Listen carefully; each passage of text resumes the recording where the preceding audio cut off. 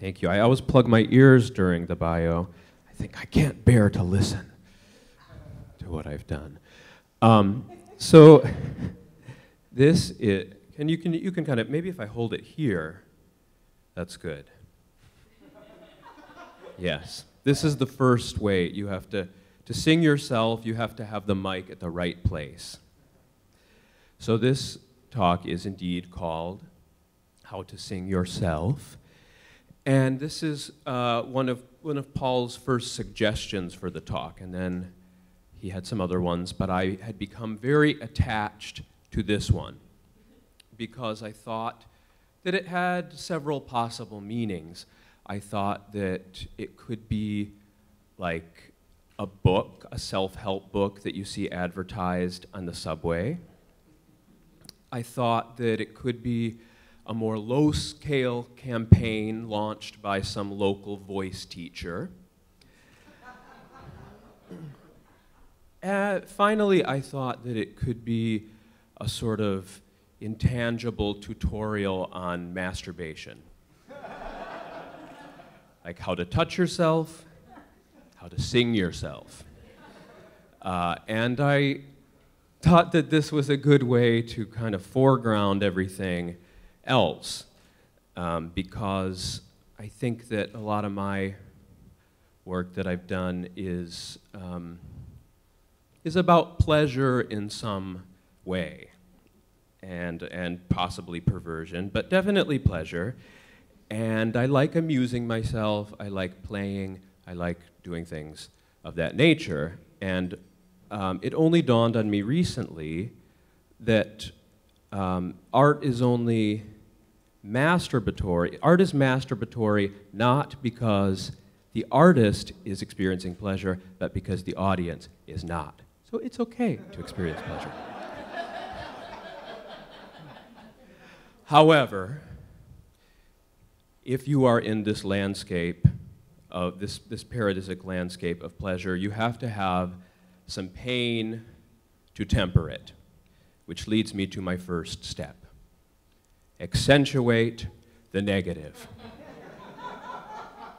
You will find this to be very important. Every day I like to think about something bad that happened. And I like to focus on it. So today, many bad things happened. The one that is most fresh in my mind is that on the way down here, I lost my iPhone. I mean, from a hotel room to here, I lost my iPhone charger. It may be, don't start looking for it now, but it may be somewhere out there.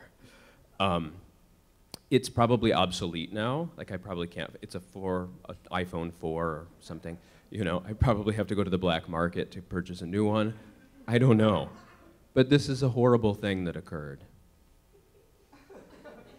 To me, this is something happened to me. And it made me suffer. And although I am only staying on a different floor in this building, I was still almost late to this show.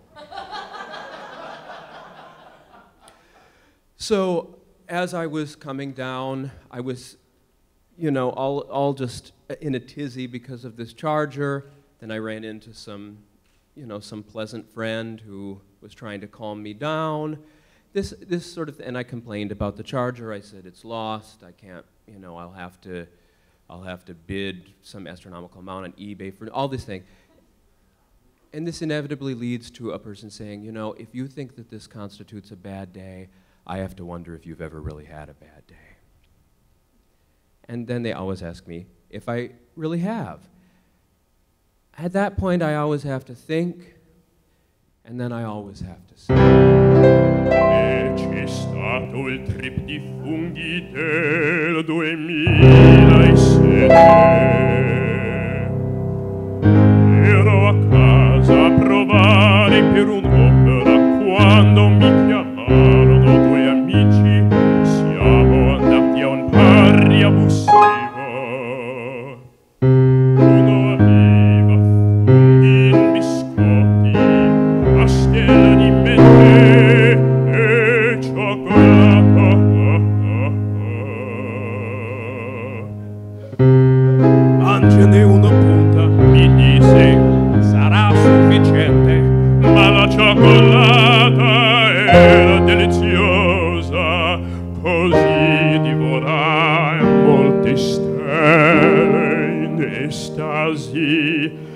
i miei amici mi abbandonarono, camminai nella neve fino a casa.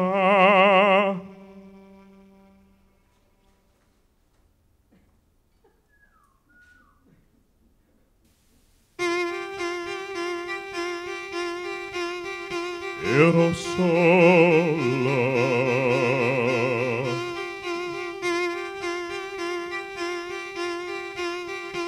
ero sola, guardavo le foto sul computer, lo schermo divenne un caleidoscopio e miei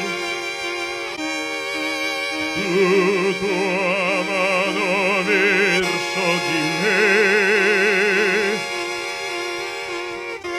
L'album si titolava Niente buffa, allora risi da morire.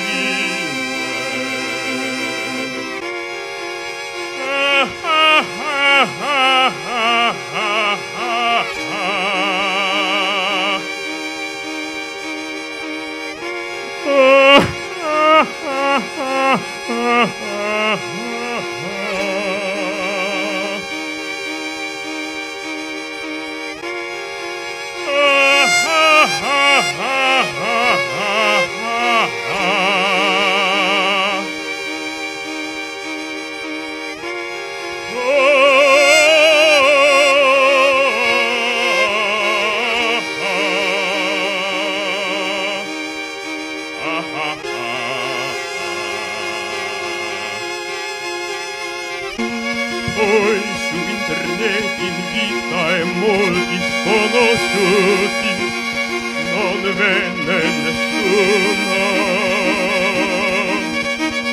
Rivivevo molti momenti della mia vita, velocemente e intensamente. Sotto taperti a fiori, in attesa della parata e così via, perso il senso del tempo e lavoravo la perdita.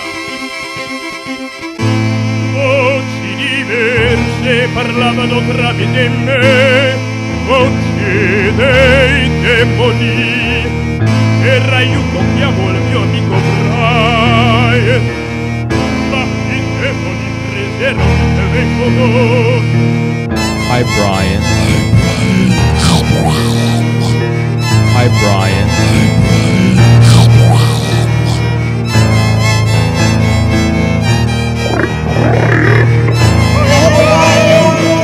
Basta, demoni!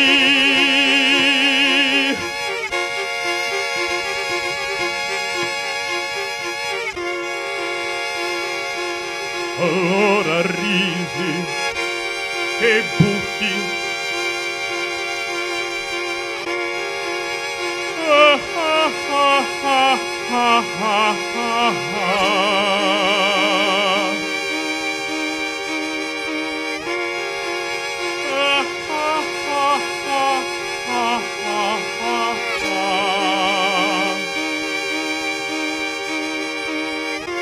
Entrai in cucina, un'aria indifferente, per tagliarmi la laringe. Presi un paio di forbici,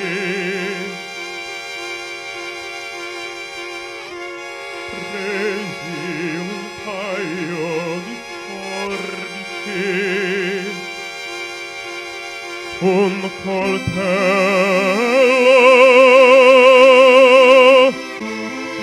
poi capì che era più urgente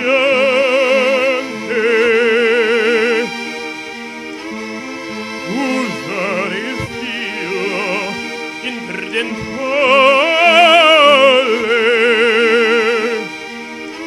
lo usare con forza.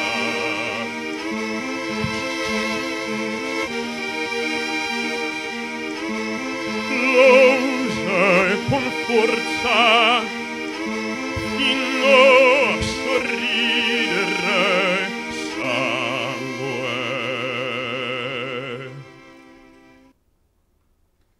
Thank you.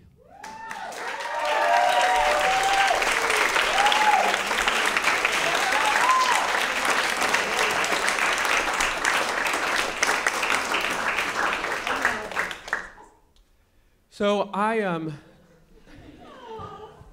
that's another reason that it's called the Sing Yourself, because I also like to sing. And, you know, I like to sing. I was going to say some more, like, intellectual things, but I think we should just not. This is how I started out. This is an early Orientalist period. And I decided to go public with this picture in the wake of the Rachel Dolezal thing. I wanted to take some of the heat off of her.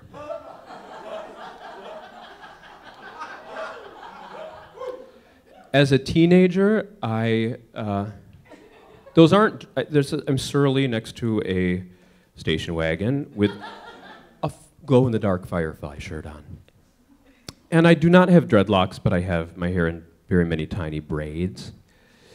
Then I became a painter, and I started trying to put myself into these different images. I used myself as a model and started casting myself into different roles. They were always green. Then I started using myself and other people, and these things, they weren't necessarily about me, but they used me, and also my mother. There she is. There's a fish. And gradually I started to observe other people in my life. I always was interested and continue to be in these sort of outrageous characters, but outrageous characters who I love. I mean, I don't love them at all moments, but I love them fundamentally. And they're kind of outrageous and sort of on the outskirts of self-awareness, but still self-aware. And so I started doing portraits of some of these people. I include myself in this category too. So, and I also consider myself another person. So, other people, including myself, I started writing about and transitioning more into language and using writing to make monologues and stories about these people. And one person I wanted to write about was my mother. And I struggled for a long time to find a way to write about her because there's a lot going on with her. I mean, she's a fascinating person, and and she's my mother. And I needed something to focus this stuff I was writing about her, and at some point I realized, she just has all these cats, and she just talks about them all the time. At that moment, I had to recognize the shock of the obvious.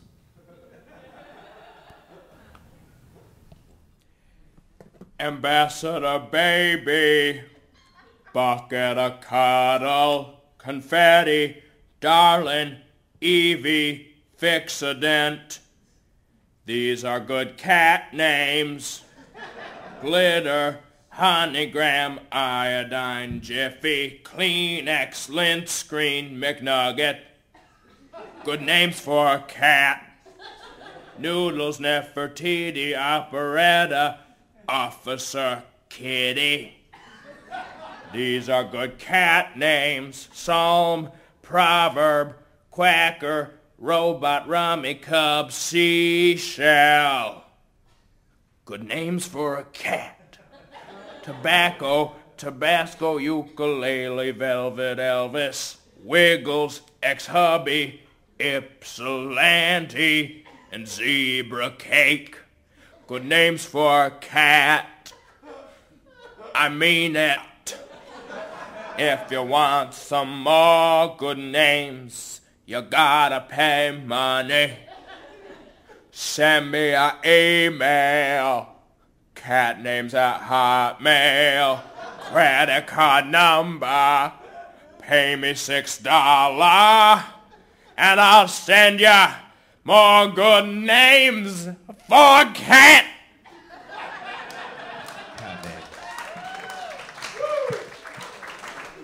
That was a piece I made when I was 20 in response to an exercise in which we were supposed to like read Robert Pinsky's ABC poem.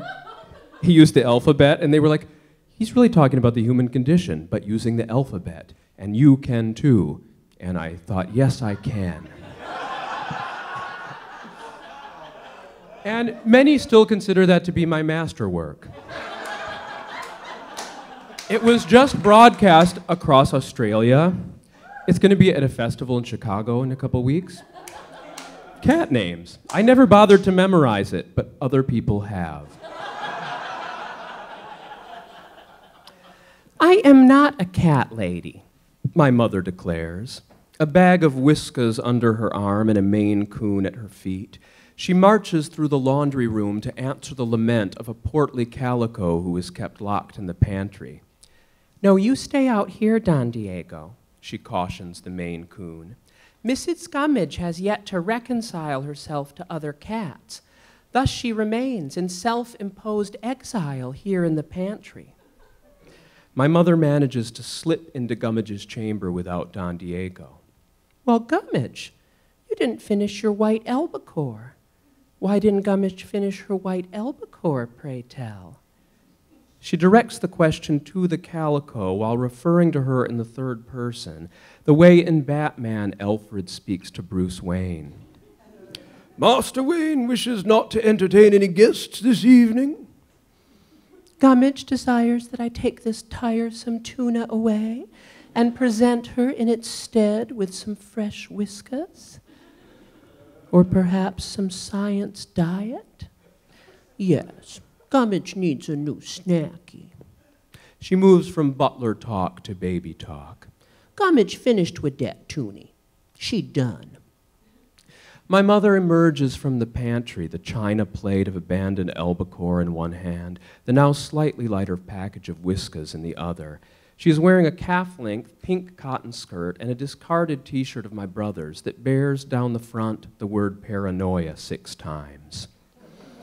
Her hair hangs down to the middle of her back, though it's gradually becoming more and more white. For years it was a deep copper, with just 2 silver streaks that framed her face. These streaks had been a lineament of her icon in my childhood. Several of my classmates had believed her to be a witch, citing the strange strands of silver, symbols of age that stood in contrast to her still youthful face. My mother has some wrinkles now, but her lips remain overly full, defiantly young. Only months ago, a Walmart 1-hour photo clerk mistook her for my wife. She is an age chameleon. "Sit down, Carol," she says to my aunt, the sister of my father, who waits for her in the kitchen. "I'm just going to run upstairs and quickly change." "Take your time," Carol calls. My mother is usually an obsessive hostess, assaulting guests with hot chocolate and pillows, items of sustenance and comfort, but Carol comes over almost every day now. She's slender, with recently bleached blonde hair and red lipstick. She had once embarked on a Broadway career, but aborted it, opting to marry and raise a family. Still, she is revered by community theater goers throughout the greater Kalamazoo area. Her husband, Jerry, recently had an affair with an amateur country western singer named Debbie. He's now divorcing Carol. She has taken to self-medication, frequently preparing cocktails of vodka and various anti-anxiety pills. My mother returns in a purple skirt with intricate black designs, a luminous gold short-sleeved shirt, and alligator boots. "Want to visit Gummidge?" she asks. "Oh, not right now, Kit," Carol replies. "In a bit, though. I'll see plenty of her." Carol has agreed to help my mother take Mrs. Gummidge to the vet's this afternoon. "She's awfully forlorn, you know." A one-time filmmaker, poet, mixed media artist, and high school English teacher, my mother has not created work since our house burned down in 1986, destroying her reels, assemblages, and manuscripts. Since that time, she has, however, devoted herself to the 24-hour-a-day interactive performance installation of caring for, integrating herself into, taking over, and dramatizing the lives of cats. While critics, historians, neighbors, and the mailman all classify this piece as quintessential theater of the cat lady, my mother often entitles it, "I Am Not a Cat Lady." This could be understood as a surrealist strategy, akin to that which Magritte employs in his famous painting of the pipe, accompanied by a caption that reads, "This is not a pipe." Or perhaps I Am Not a Cat Lady is in line with the philosopho-religious texts of Simone Weil, who asserted that contradiction is the test of reality. My mother, the cat lady who is not, wishes to keep her relationship to the cats unexplained, to create a void, a momentary evacuation of meaning where something unpredictable might happen. A vacancy could be created, and God might show up to fill it. Who knows? Similarly, my mother summons the void in her Baby Talk to Cats. A militant grammarian, she is prone to suddenly deny her understanding of subject-object, past-present, affect a speech impediment, and recite Elmer Fuddyan incantations. I remember once doing my middle school algebra assignment at the kitchen table, in the company of my mother and our cat Cubby, a former stray with one ear, who bore a remarkable resemblance to a baby bear cub, and had taught himself to sit up and beg and wave for treats, play fetch, and a variety of other circus bear tricks. As Cubby blankly watched my pencil in the erratic movement of equation solving, my mother announced in baby talk, "Cubs don't do arithmetic." "No, don't do no arithmetic." She pushed her lips out in a half pout, half kiss, tensing her mouth. She spoke in spite of the tension. Don't do no arithmetic.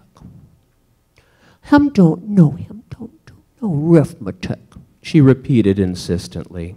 She chanted the phrase over and over again, distorting the words more and more each time, pursing her lips more intensely. She spoke as if she simultaneously wanted to be Cubby, to make out with him, and to eat him. Just gobble him up. She would have cuddled with him if she could have been sure she wouldn't have let herself go in a Lenny-like moment of overexuberance. Instead, she cuddled morbidly with language itself. As Warhol dissolved the aura of celebrity through his serial representation of famous faces, as the Marquis de Sade used his character's repetition of criminal and perverse acts to purge those acts of their meaning, so my mother, through repetition, flushed all the logic out of the fact a cat can't do math. Shock of the obvious.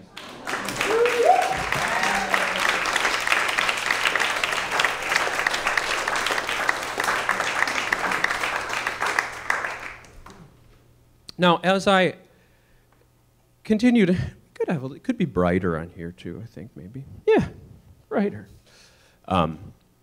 As I continued to create these sorts of portraits of people,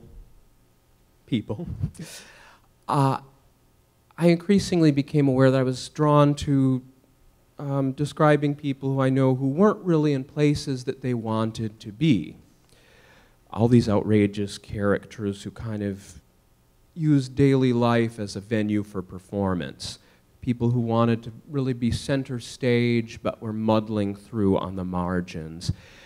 And gradually I came to register that I myself was often in places that I did not want to be, namely day jobs.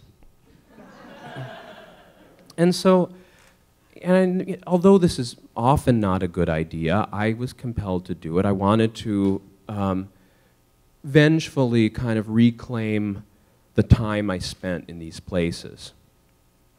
So I worked, for instance, for an opera pirate. It's a man who sells pirated opera recordings. And it was there was a strange dissonance there because I was just very mechanistically reproducing these CDs and DVDs, but we were listening to all this sumptuous, tragic opera at the same time, so it was a kind of pleasurable experience and an alienating one. So I made an Italian aria about that. And I hawked audio guides at the Guggenheim for $8 an hour, and so I made a sort of audio tour of that experience. I worked for a blind gallerist for a time and wrote up an artist statement on that. And I worked for a music publishing company. And let's say I still do work at this music publishing company. Let's say I work at Bumble and Maw, a classical music publishing company whose main office is in London. I am positioned in the rental library, which is at the bottom of the caste system. I refer to the staff in our department as the rentally ill. Patty is our boss. She's an opera singer. There's a hole under Patty's desk, not just a hole in the flat green carpet, but a hole in the floor itself. There's a pipe in the hole, and it intermittently spews steam that rises up above Patty's desk through the dying leaves of a weeping fig. Now, Patty's constantly announcing that she's putting out fires, which generally means dealing with the demands of cranky customers. It's a phrase drawn from standard office lexicon. But the steam above her desk looks like smoke and illustrates Patty's fire in a way, metaphorizing it as one which will never be put out. Now, Patty's a little more centered than usual today because she's brought in one of her birds. Last week, she brought in Darwin, an African gray who knows several barnyard animal sounds and occasionally sings Queen of the Night. When Patty went upstairs and left him behind, for 2 hours he went,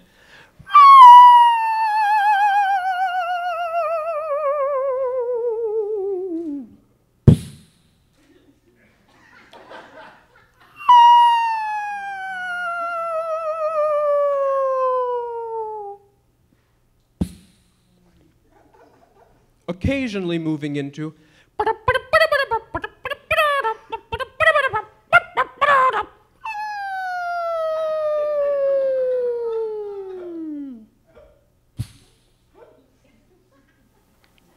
Today, she has brought in Cully, a 40-year-old parrot who was recently made an orphan when her owner, an elderly woman on the Upper East Side, passed away. Patty sets Cully's little cage atop a file cabinet and says, "All right, everyone, I'm going for a meeting at the Met Opera Library. I should be back around 4 o'clock. We all nod or grunt slightly. I should be singing at the goddamn Met, Patty mutters as she exits. For the next 2 hours, I sit next to the phone and do not answer it.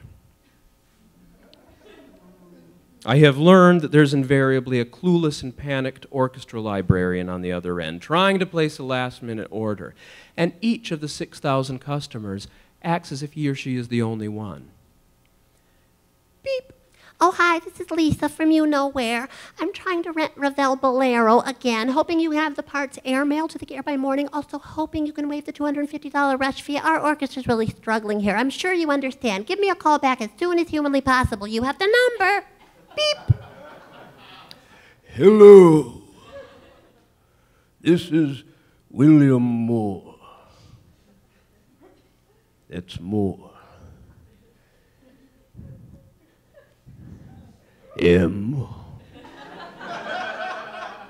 O O R E. As in Mary Ann Moore, the poet. If you don't know who that is, well, I should advise that you learn.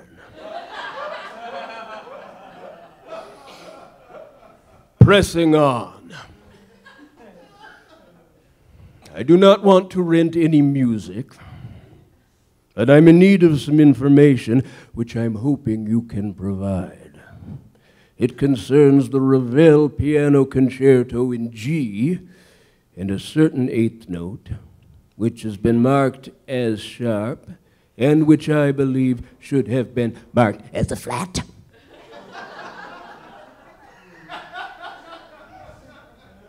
Hoping to compare notes with you, no pun intended,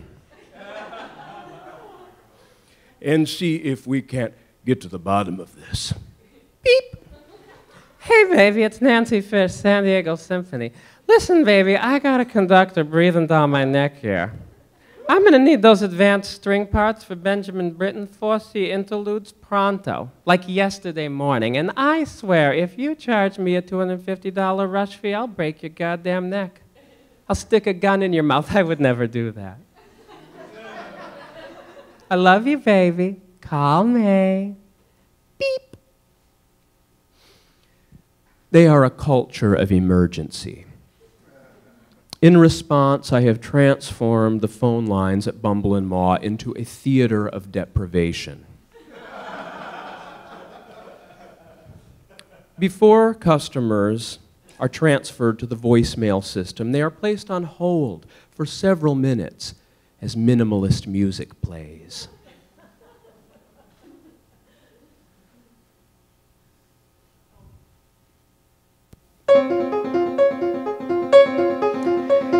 If a customer insists that I must call her back by the end of the day, I'll call her back the following one. If a customer leaves 2 desperate messages in a row, his name is moved to the bottom of the callback list. If he leaves a third, a thick and indelible black mark is drawn across his name and number. Some days I cross off so many names with that Sharpie I get high off the fumes. I'm so enveloped in the world of the office that I can't imagine myself outside of it. I don't know who I would be if I weren't here between 9 and 5 every weekday. I imagine I might have a breakdown if I found myself in my Brooklyn apartment on a Tuesday at 11 a.m. This is the dragon at the edge of a flat world. And I cling to the perks of the job, which are, I imagine, the whiteout and paper clips I steal.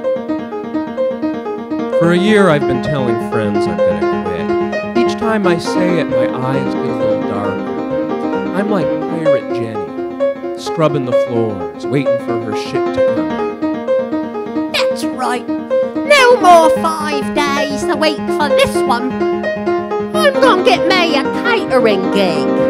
Make more time for me work. Me artwork. They'll see.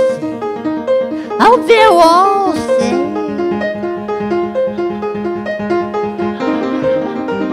One eye is kept on that psychic ocean, waiting for the first glimpse of that skull on that masthead coming up on the misty horizon. The other eye is kept on Google. I Google myself compulsively, hoping to find that I've been up to something, hoping to discover some bit of encomium to me on a blog somewhere. Today, though, I Google brain aneurysm. I find a message board of survivors who share experiences of the slow recovery process after surgery and little instances of memory loss. One woman jovially recounts having temporarily forgotten who her husband was. Another responds with an anecdote about one day absent-mindedly going to the grocery store over and over again, only to wake up the next morning and find that she had 5 cartons of milk. I begin to think about my grandmother, who sat in a chair for 15 years and did not speak or make eye contact. Her mind began to deteriorate when I was a child. One day my mother had a talk with me. Joseph, if anything like what has happened to your grandmother ever happens to me, I have an instruction for you. Are you listening? Yes, I had said in my 10-year-old voice. If anything like that ever happens to me, if I'm in a nursing home somewhere, I want you to bring me chocolate. They may not allow it, but I want you to smuggle it in. Hershey Kisses. It's important that I tell you this now, because when that time comes, I simply may not have the facilities to communicate it to you. But believe me, I will want it. I'm startled out of my recollections by the sounds of a rattling cage. I look over and see Cully, the orphan bird. Who's a dirty pooper? She asks. We all break out laughing. You're a very dirty bird.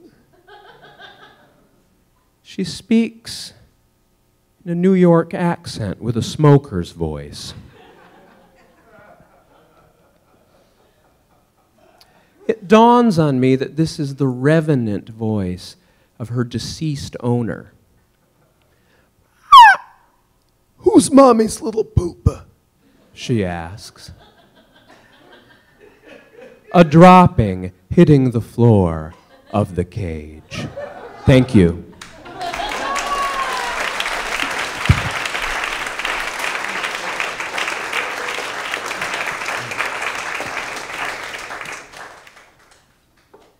So those are some old hits, and that leads me into my next step, which is introduce a stranger.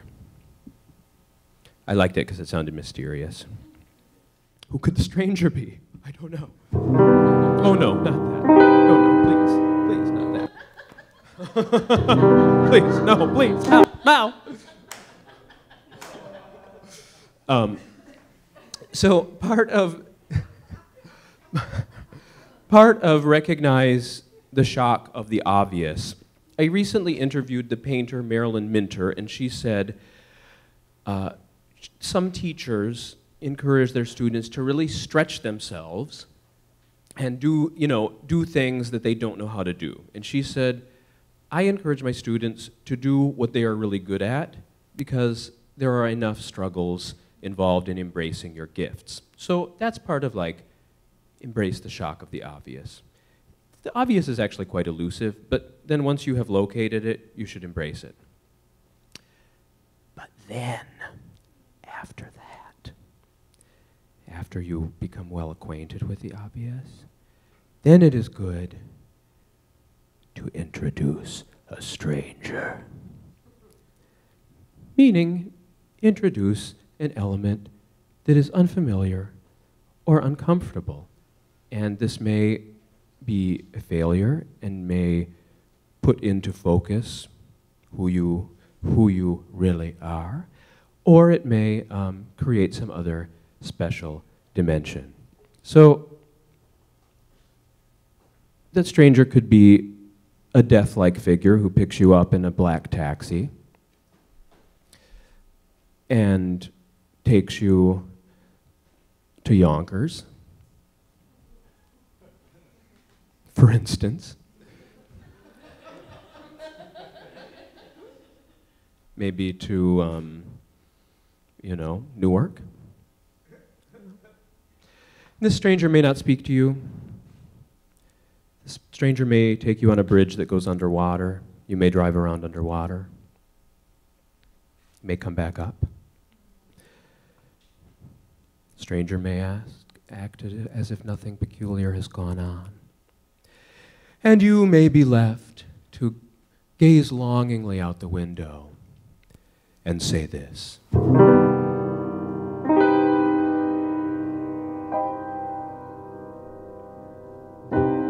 Long nights always bring me down.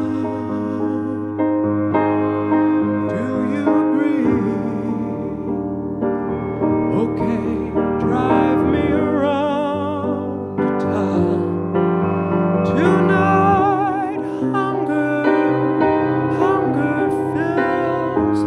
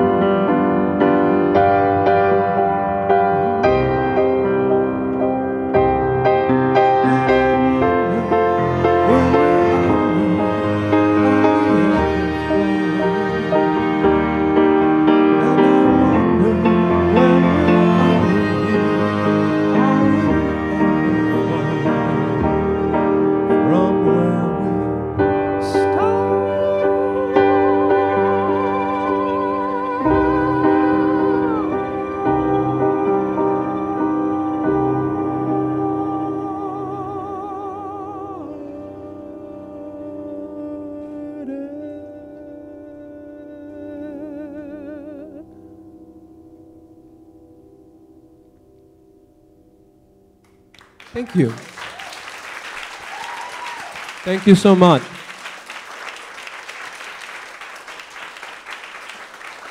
And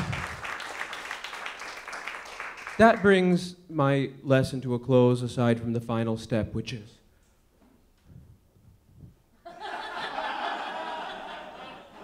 thank you so much.